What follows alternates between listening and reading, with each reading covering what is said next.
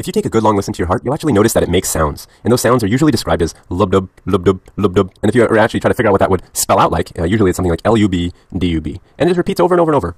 And so to figure out where those sounds come from, what I did is I took the diagram of the heart that we've been using and actually exaggerated the valves, made them really, really clear to see in this picture. And we'll use those valves to kind of talk through where those sounds are coming from. So let's start by labeling our heart. So we've got at the top, blood is coming into the right atrium and going to the right ventricle. It goes off to the lungs, comes back into the left atrium, and then the left ventricle. So these are the chambers of our heart. Now, keep your eye on the valves, and we'll actually talk about them as the blood moves through. So let's start with blood going from the right atrium this way into the right ventricle. Now, at the same moment that blood's actually going from the right atrium to the right ventricle, blood is actually also going from the left atrium to the left ventricle. Now, you might think, well, how's that possible? How can blood be in two places at one time? But now remember that blood is constantly moving through the heart. So in a previous cycle, you actually had some blood that was coming back from the lungs, and that's what's dumping into the left ventricle. And in a new cycle, you have a bit of blood that's going from the right atrium to the right ventricle. So you have simultaneously two chambers that are full of blood, the right and left ventricle. Now, to get the blood into those ventricles, the valves had to open. And specifically, let's label all the valves now. So here you have, this is our tricuspid valve, tricuspid. And I'm going to label that as just a T. And then you have up here, you have the pulmonary valve. And this will be just a P. And on the other side, you've got the mitral valve, which separates the left atrium from the left ventricle. And you've got the aortic valve, So these are the four valves of the heart.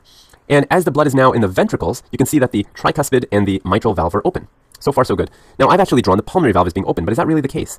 And the answer is no, because what happens is that as blood is moving down from the right atrium to the right ventricle, let's say that, and I'm going to draw it in black. Black arrows represent the bad or the wrong direction of flow. So let's say some blood is actually trying to go that way, which is not the way it should be going. What happens is that these two valves, they, based on their shape, are actually not, they're going to jam up. They're going to basically just jam up like this, and they're not going to let the blood pass through. So this is what happens, is that valve closes down. And the same thing happens on this side. Let's imagine you have some backwards flow of blood by accident, meaning that it's going in the wrong direction. Well, then these valves are going to close down. So the white arrows represent the correct flow of blood, and the black arrows represent the incorrect flow of blood. So these valves shut down like that. So now you can see how the valves, the aortic and pulmonary valve, are actually closed when the mitral and tricuspid valve are open. So what happens after this? So now our ventricles are full of blood, right? They're full of blood, and let's say they squeeze. They squeeze down, and they jettison all the blood into those arteries. Well, now you're going to have, this is actually going to close down. Let's say this arrow flips around. These arrows become white because the direction of flow is going to be in the direction we want it. It's going to go this way and this way. And to allow that, of course, I need to show you that these open up. These open up. And they allow the blood to go the way that we want it to go. So now blood is going to flow through those two valves. But similar to before, you could have some backflow here, right? You can have backflow here, and you can have backflow here. So you can imagine now, let's say you have a little bit of backflow that wants to go this way, which is the wrong direction, right? Well, then these valves are going to close up. They're going to say, no, you can't go that way. They're going to close right up. And they're going to not allow blood to go that way. So this is going to happen on both sides, both ventricles, and the valves shut. And so basically, the backflow of blood is not allowed because the valves keep shutting. And when the valves snap shut, so for example, right now, the tricuspid valve and the mitral valve snap shut, well, that makes a noise. So when T and M snap shut, that makes a noise that we call lub. That's that first noise, that first heart sound. In fact, sometimes people don't even call it lub dub. They say, well, it's the first heart sound. First heart sound. And to make that even shorter, sometimes people call that S1. So if you hear S1, you know they're talking about that same exact thing. And this dub is called the second heart sound.